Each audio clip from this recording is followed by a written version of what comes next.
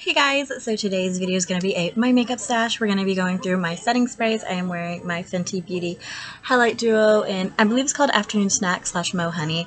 It's a little dark for me as you can see, so I think that since I feel it's too dark for me and I know I don't reach for it a lot, it's probably going to get decluttered in my next speed reviews.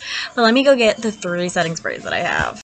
So at this moment, July 2023, I only own 3 setting sprays, and I am about to use up the one that is currently in my makeup stash, so that's why I needed to film this video. I do have Morphe and Jeffree Star's Starberry Mist, and I have Jaclyn and Robin's All Set setting spray, and I also have the Jeffree Star Wedding Proof setting spray. I'm going to pull this one out because this is the one I'm actually the most curious about, so this is the one I'm going to be using next, and I'm going to pull these 2 back, but I am going to be working on getting some setting sprays as well as powder foundations, so hopefully by the time this video goes up, this collection will be bigger.